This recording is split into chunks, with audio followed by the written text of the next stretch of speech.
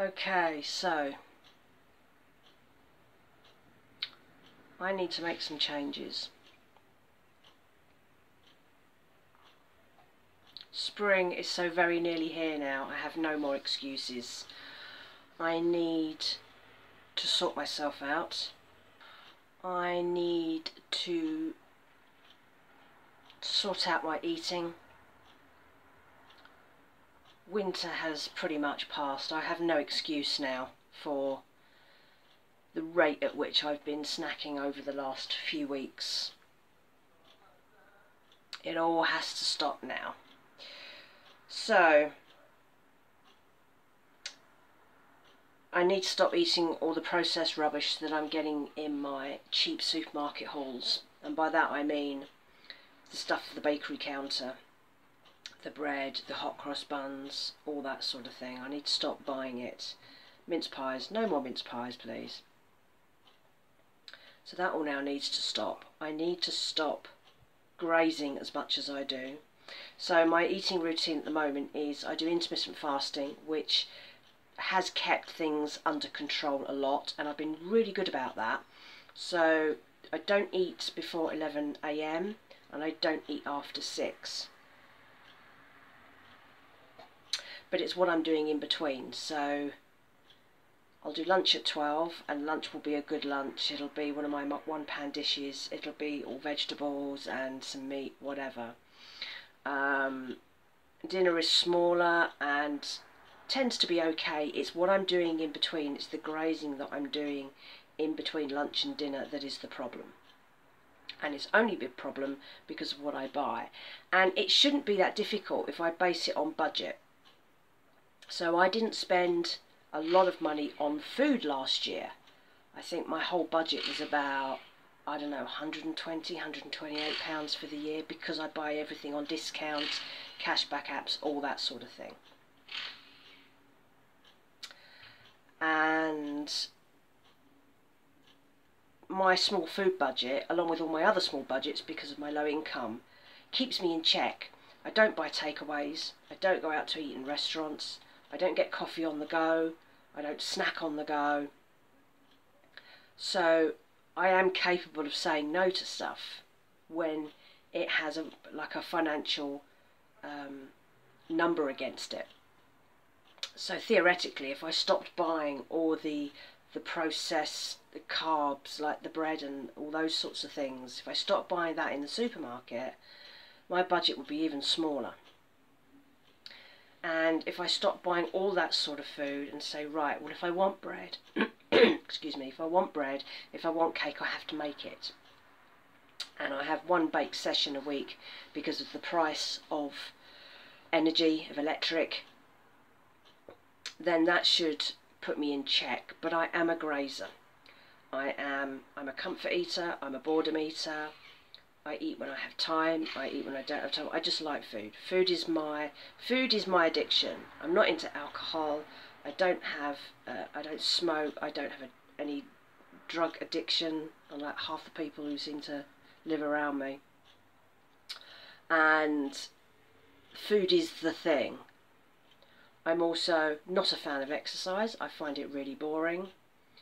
I hate the routine of it. So if I said, okay, every morning at 8 o'clock I'm going to go out for a half-hour walk to get me going in the morning, I would quickly get bored of that purely because of the routine of it.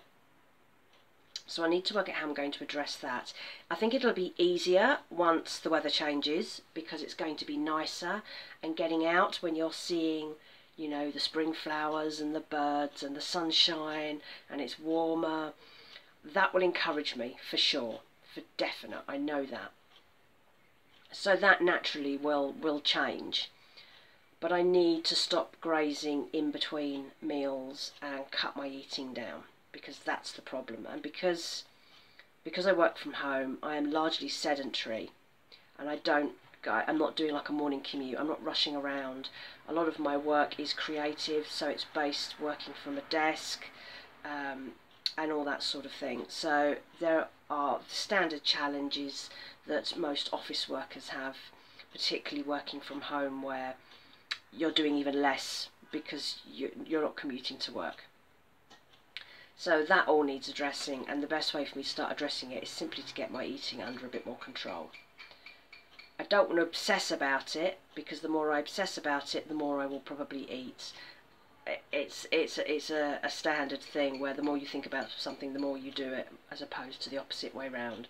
So I'm trying to decide what's going to be the best way to adjust this.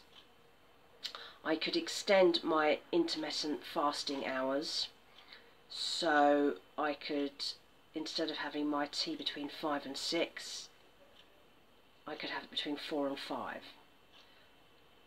And I am finding that I am getting wanting my tea closer to 4 than 5. So I might give that a go. That closes my eating hours from 7 to 6 hours. And that may well help. That might be a good start for me, because I know that 4 o'clock is now becoming more of a tea time hour for me than 5. And I do find that once I know I've hit my intermittent fasting cut-off time in the evening, I don't think about food. It's really strange. I have these cut-offs, so when the window's open, I just want to graze. When it's not open, I don't even think about food. It's very bizarre. And I want to get my weight down because I'm seeing so many things around me at the moment which remind me that looking after my health now that I'm reaching a certain age is really important. So the couple that I clean for, she is vastly overweight and can't even get up the stairs without a Stannah lift. She's 80, but my parents are almost 80, and they are slim, relatively fit. They have their issues. They're 80 or almost 80, but the issues that they have are counterbalanced by the fact that they don't carry extra weight, which is very hard on your joints. I have friends who are the same age as me who are quite overweight and have problems with joints and arthritis and other health issues, and I am also at that age where the perimenopause is very much affected by your state of health. Your symptoms are likely to be worse if you are unhealthy. Lots of things can trigger it. The main things that trigger it for me are a lack of sleep, dehydration and alcohol. Now, I'm not really a drinker anyway, so that's okay. So keeping on top of my sleep hours, which I've got into a nice routine now. I go to bed 11 and my alarm goes off at 8:15, although I'm usually awake by 7:30. So that's not generally a problem unless I've had a bad night for some reason. The hydration is easy as long as I stick to my rule of 2 litres of water a day, which most days I can do. That seems to be in check. But the weight will also be a triggering factor, so not eating the right kinds of foods can be triggering, having too much weight on you, and you put on weight anyway when your hormones change like that. I noticed in the first year I started getting symptoms, my weight rocketed. Now, I have weighed myself quite a lot through last year, and I did actually lose about 11 pounds last year, and certainly up to when I weighed myself after I got back here after Christmas and New Year, I hadn't put on any weight over Christmas, which is almost a miracle. But I haven't weighed myself since then, and I daren't, because the way I've been eating the last month or so, I dread to think how much I've put on. So I'm not going to weigh. I'm going to put my new eating plan into place, cut down on the processed rubbish, not buy things from the bakery section of Morrison's, as in the cheap stuff like the bread and whatever, try and avoid all of that. If it's not in the kitchen, I won't eat it. So that's my plan going forward. I can't eat it if I haven't bought it, if it's not in the cupboard. So I've got what I've got here at the moment, and I'm going to allow myself to work through that, but on a lesser scale. So instead of, you know, snacking between like 1 and 3, I'm just going to have like one thing mid-afternoon or something. If I eat less, I get used to eating less. I get used to the feeling of not feeling full. Because when I'm snacking, when I'm doing that grazing in between lunch and dinner, I'm not hungry. I'm not hungry at all. I know it's just all in my mind. I'm in between jobs. I finished editing that video, and now I have 10 minutes. Make a cup of tea, grab a biscuit, that sort of thing. And that needs to stop.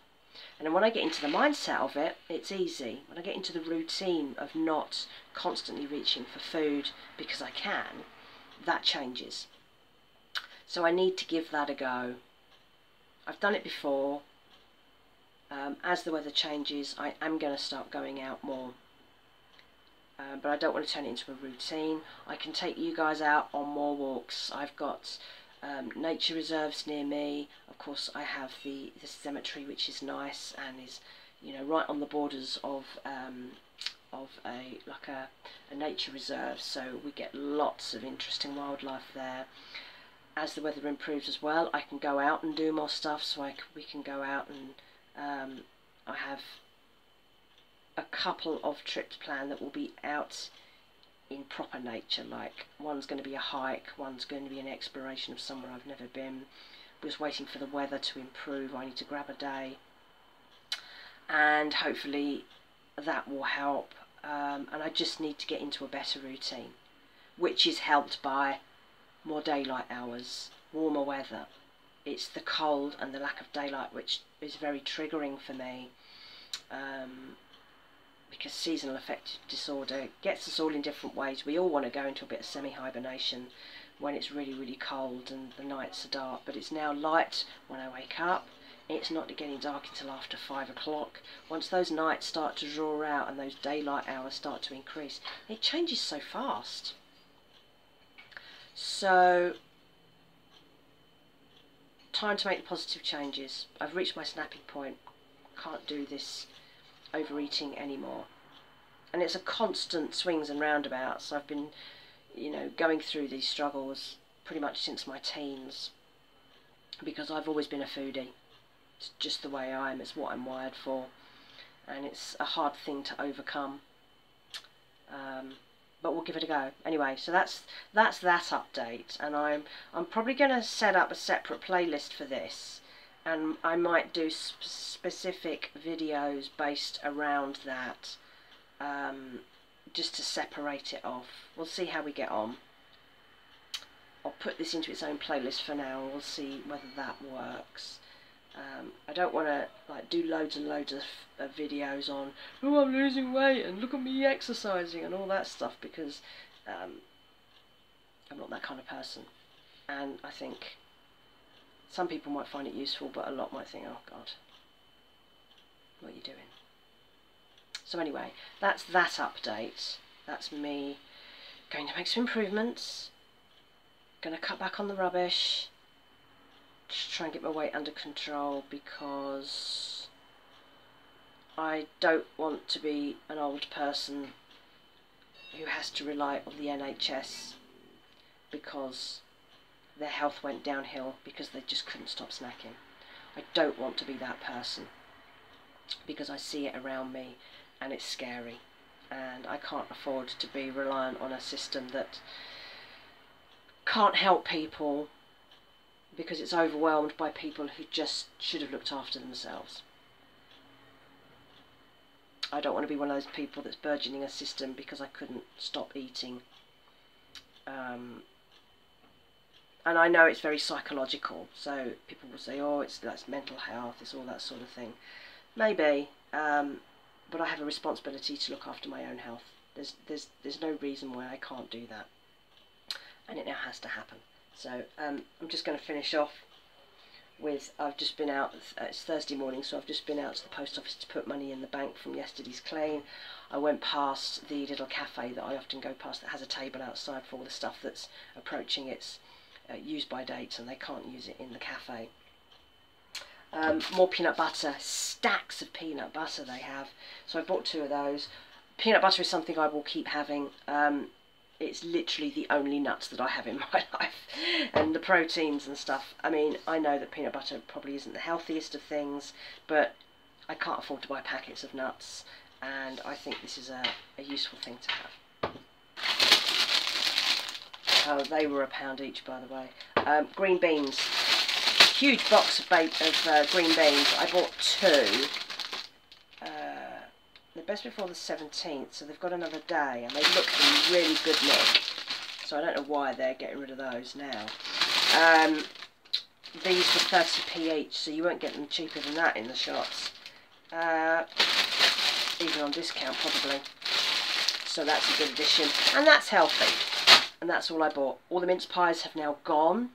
I know I was buying a lot of those when I went past. I was always buying a box or a couple of boxes, but because I knew that at some point it'll just stop, and it looks like the mince pies have now gone, so that's the end of that. One more thing I can't eat because I can't buy it, and that's the mince pies.